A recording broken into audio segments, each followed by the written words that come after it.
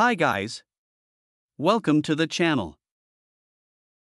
To set up NETGEAR EX6400 extender device, first, place the extender in the same room as your router for optimal signal strength and performance. Plug the extender and Wi-Fi router into an electrical outlet. Wait for the power LED to turn solid green, which can take up to 1 minute. If the LED doesn't light up, press the power button. Now, press the WPS button on your NETGEAR EX6400 Wi-Fi extender.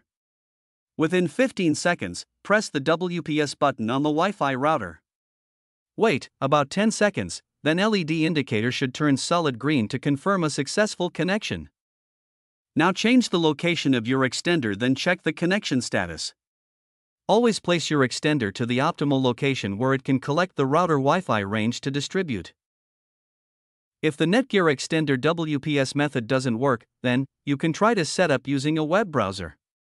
Here, you need to connect to the NETGEAR extender's default Wi-Fi network, which is named NETGEAR_EXT. To set up the NETGEAR extender using a web browser, link is available on the description of this video. Thanks for watching. Please subscribe my channel for more informative videos.